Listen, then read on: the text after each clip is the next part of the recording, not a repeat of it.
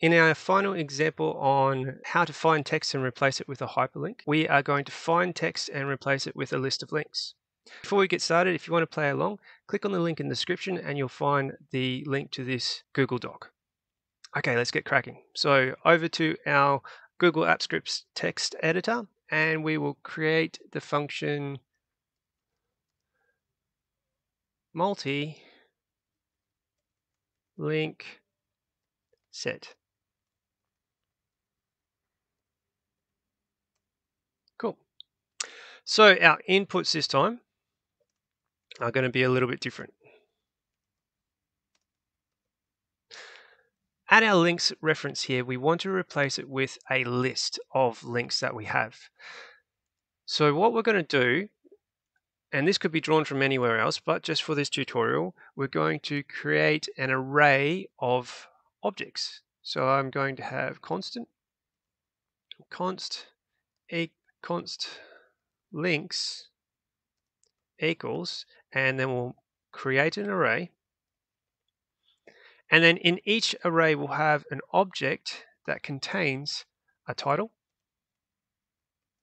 and a URL. Okay, so our first title is going to be my website. We'll hit a comma here. And the URL is going to be https://yagi-san-atade.com. And then we're basically going to duplicate this a few times. So we'll just grab this, we'll hit copy, we'll hit paste, and just tidy this up a bit. Okay. So this one will say, shameless plug time, Twitter. And I'll put in my Twitter handle here so you can follow me on Twitter and you can chat to me there. So that's https://twitter, twitter.com, and my ID is life of spy. Yeah, no, don't ask. Okay, and let's make another one. Just copy that range again. Let's go back to here so we can make it, there we go. And get rid of that comma. And let's make this one the Facebook page. And you can also follow me there if you wish. So https://facebook.com/yagi-san-atade.com. Cool. So now we've got 3 sample URLs with their titles. All right, so let's add in our final input, which is going to be our text to find. So const text to find equals, and then we'll just grab this links. So back over to the document here and grab it, hit Control-C to copy, put in our quotation marks and Control-Shift-V to paste, and that's all our inputs. And cool, looks nice and neat.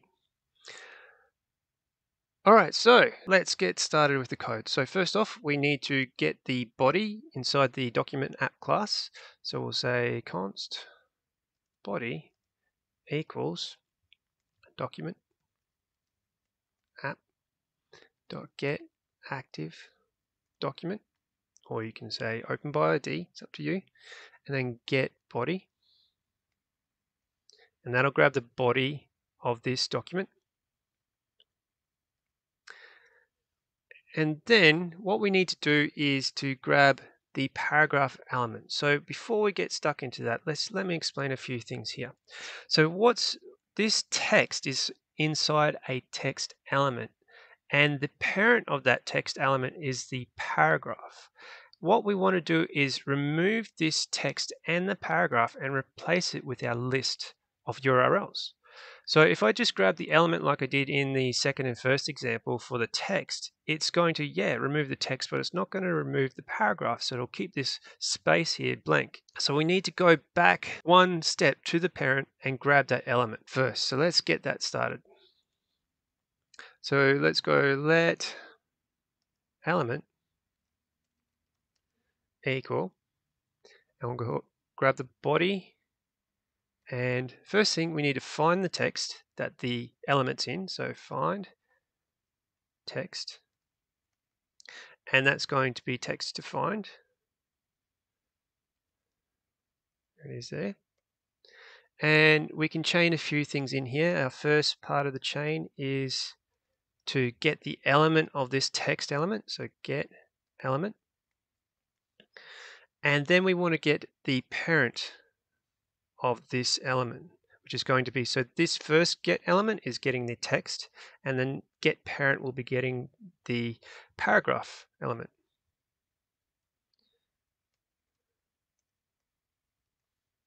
Cool.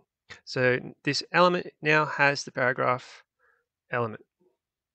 Our next step is get the index of this paragraph element. So what we'll end up doing is deleting out this paragraph and replacing it with this list, but we can still keep the index of where we're deleting. And we can do this by using the getChildIndex method inside our body. So let's make a variable and call it index. So let index equals body dot get child index, and here we can input our element, which will be that paragraph element, and that is our index. Now that will return a number that we can store. Now that we have that number stored aside, we can go ahead and delete that paragraph element. So let's do that now. So we'll go element dot remove from parent. Cool. All right, so at this stage in the code, this element will be deleted, which is the text element, and then its parent will also be deleted, which is the paragraph for this text. All right, our next step is to run through a loop. Our next step is to run through a loop of all these links and insert them in to this index location. What we'll use to do this is the insert list item method. And what that will do is each time we iterate through one of these links, it will add it to the index location.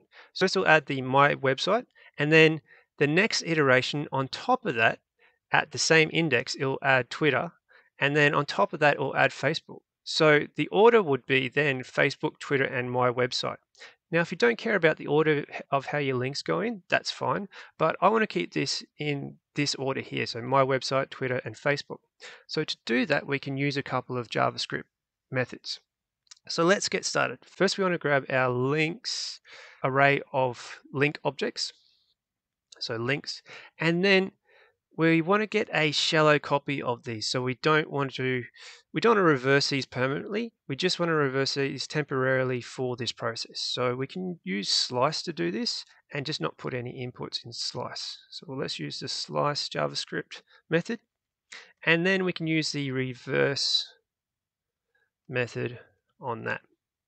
So this reverse is acting on the slice, not the actual links here. Okay, so once we've got everything reversed, we can now iterate through each one of these links using for each. And our for each takes a function, which is, and our function parameter is just going to be link. Let's call it link, because it's going to be each link. And we'll use an arrow function here. So for each link, we want to do something to it. So let's go bang down. Let's just tidy this up a bit. I'll have to put it up here. Good. Cool, let's move on to line 31 and tab in. Okay, so what do we want to do first? First, we need to grab the body of the Google Doc, and we just want to insert the list item. So insert list, list, there it is there, hit enter, insert list item. open up our brackets, and the insert list item takes two arguments. First, it's the indexed, and we created that earlier, and then it's the list item as a text. So we'll type in index, and then we want our new text, which will be link.title for each time it iterates through. So link.title.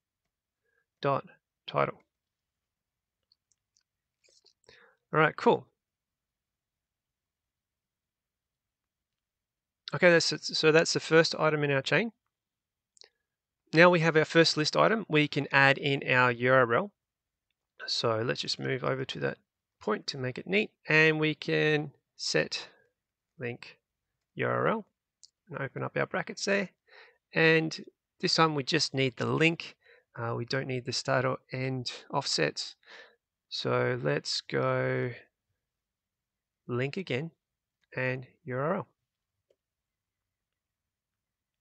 And the last item in our chain allows us to change how the list is going to look. So it could be an ordered list, it could be alphabetical list, or it could be dot points or little arrows on the side.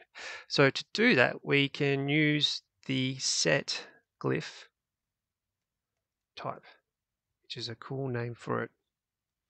And then we'll open this up, and then we need to get the glyph type, which is found this way. So we go to document app, dot, and then glyph type. Just click that out of the way so you can see. And then you've got a list of glyph types. And for us, let's make it number. And make sure you put it all in capitals. Okay. Cool, let's hit save. And have a look over the left-hand side at the links under example 3. And if everything's working okay, it should change. So let's hit run. Cool. Everything ran well. We've got it all in the right order. So we've got my website first, then Twitter, then Facebook. If you click on the link, you can get access to each point. There's Twitter there, and there's Facebook. So that's the end of this small 3-part series on how to find text and replace it with a hyperlink in Google Apps Scripts with the document app class. If you like the tutorial, hit that thumbs up button. And if you want to see more, jump down to the link below and you can follow some more tutorials. I'll see you later.